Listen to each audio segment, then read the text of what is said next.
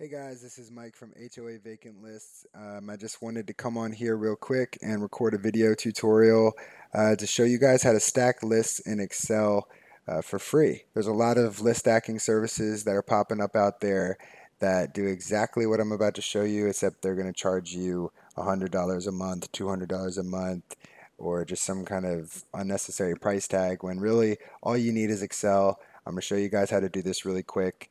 If you don't know what list stacking is, it's just when you take two lists. In this case, we're taking a vacant property list and a tax delinquent list, and we're going to stack them together and see which records are showing up on both lists. And as a wholesaler, the significance of that is obviously that if a property is on a vacant property list and it's on a tax delinquent list, so if it's vacant and tax delinquent, that's usually a good indication that there's going to be some motivation there and we're going to find a motivated seller, hopefully, especially when a property is vacant and it's tax delinquent. It's been tax delinquent for several years. So typically what that means in my experience is if a property is vacant and they're 8 years behind on their taxes, 5 years behind, whatever the case may be, and there's a big unpaid balance, it means that the owner probably passed away. It's a sign of neglect. It's a sign that maybe it was an inherited property and the heirs don't know what to do with it. They can't keep up with the taxes and it's going to go to foreclosure soon. These are just leads you want to target, right? So I could go on and on talking about list stacking, talking about, process for targeting these leads and all that kind of stuff, but I'm just going to show you how to stack these lists in Excel. I don't want to take up too much of your time, so hopefully this will add some value for you guys. So first things first, what you want to do is we're going to take our two lists. This is a vacant property list. Pulled it from my service, HOA Vacant List. If you want to go place an order with us, you can go to www.hoavancantlist.com. I go above and beyond with this service to make sure that our data is up to date. It's the most up to date on the market out of any other vacant provider out there. We pull from multiple sources. We use an extra vacancy verification model that helps us to further prove if a property is vacant, and we're updating our records every single week. Little quick backstory. The reason I started this service was because about a year and a half ago or so, I was looking for vacant property lists and vacant property data for my own real estate business. And I was going to REI Pro and PropStream and a couple private sources on Facebook, and they were just giving me unreliable data. I would call on these leads thinking they're vacant, thinking I had some good data, and I kept finding people that were like, "What are you talking about? The property's not vacant." Or it was, yeah, it was vacant like 6 months ago. We sold it, several months ago. Basically, I was just hitting all these dead ends, or I was too little, too late, and that just doesn't cut it for me. It's just, yeah, I was paying $99 a month for subscription. I guess you get what you pay for. It is what it is. It's not like it was a huge investment lost, but I was more focused on quality data. I want to get these deals. I don't want to just waste my time paying these monthly subscriptions to get nowhere, right? With bad data. So that just compelled me to go out there and figure out something. I was like, I need to find out how can I get good vacant property data, reliable vacant property data that's up to date. And so I jumped through some hoops, I built some relationships, I made things happen. I set up a whole sophisticated, robust system for aggregating the data together from multiple sources and verifying it through our address verification source that we found. And basically, that's where HOA Vacant List came from. Funny story about the name. HOA, by the way, does not mean homeowners association. I know some people confuse it for that. To be honest with you guys, this was just a rush job kind of service. HOA Vacant List, the HOA actually stands for Home Offer America. That's my real estate business. Didn't put a lot of thought into it, to be honest. I never thought that it would have grown into what it has grown into and picked up the following that it's picked up. But I appreciate all of you guys, all of my loyal customers, all the people that keep shouting us out on Facebook, all the great reviews. You guys are great. You make it worth it. I love continuing to do this and help you guys and add value. And that's what I'm trying to accomplish here. So anyway, back to the tutorial. So what you want to do is you want to take this vacant property list. I pulled a vacant property list from Park County, Wyoming, just because it's a small list. It's just a tiny little county. I didn't think I'd be stepping on anyone's toes by putting this data out there. I don't personally know anybody who's wholesaling in Park County, Wyoming. If you are, I do apologize if I'm putting all these records out there for the whole world to see, but maybe consider it a gift. If you guys are looking for some vacant property records in Park County, Wyoming, here you go. They're all right here. Here's some phone numbers.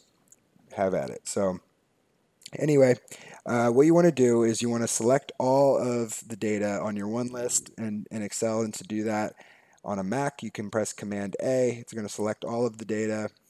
You go up here to the Data tab. You're going to press Remove Duplicates. My list has headers. You want to leave that checked, assuming your list does have headers. In this case, it does. And then you want to unselect all those columns because we're not looking for duplicates in any of these columns. We don't want to remove those. We just want to remove the duplicates from column A, in this case, which is the vacant property address column. So we're going to select column A. Okay, so 13 duplicate values were found and removed.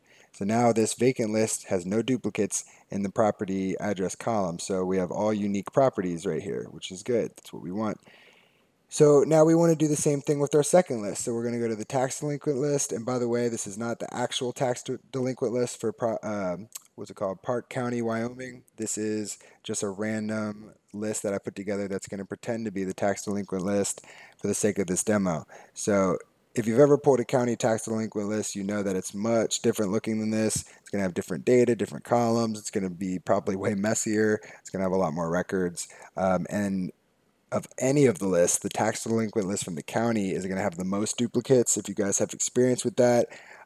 So you definitely want to do this trick for that list. So we're going to do the same thing, Command A, select all, remove duplicates.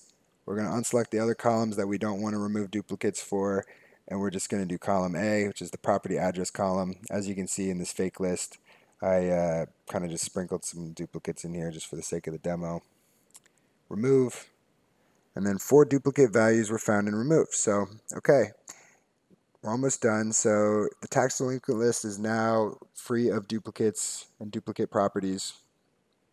So what we want to do is we just want to take one of the property address columns from either of the list. In this case, I'll just do this tax list.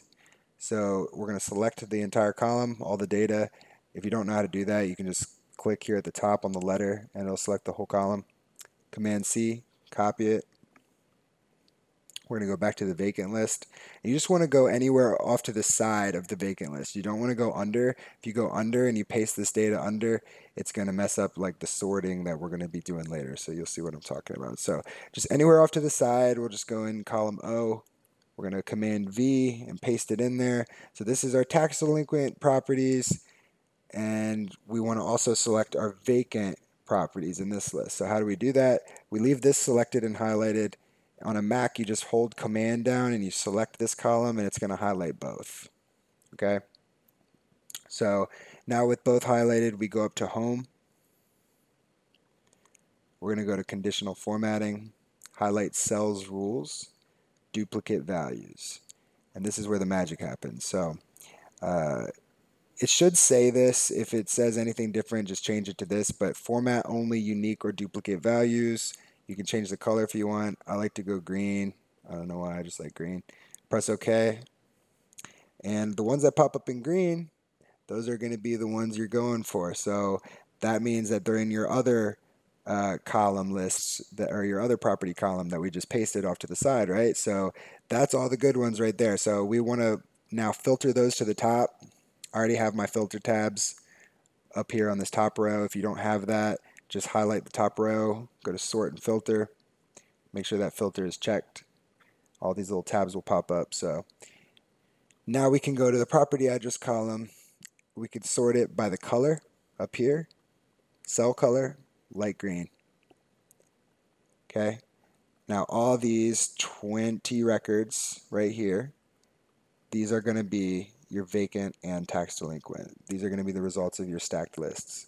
So we're going to select them, we're going to copy them, go down here to vacant tax list, little tab that I created on a separate sheet just for the sake of organization, and we're going to paste them in here. We don't need the property address column anymore, so we're just going to delete that.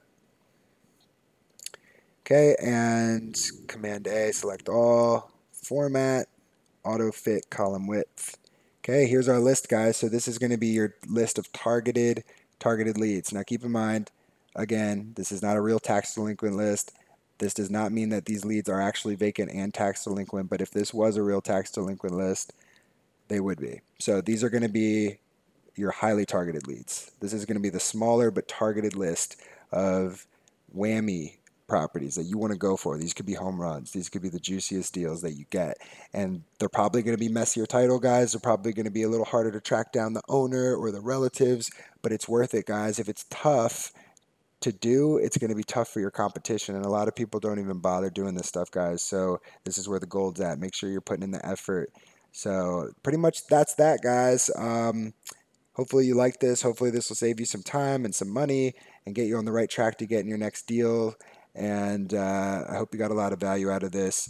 If you did, I will be sure to share some of my other little tricks and strategies with you in the future. I'll make sure I upload some more videos in the future. But for now, that's all I got. So until next time.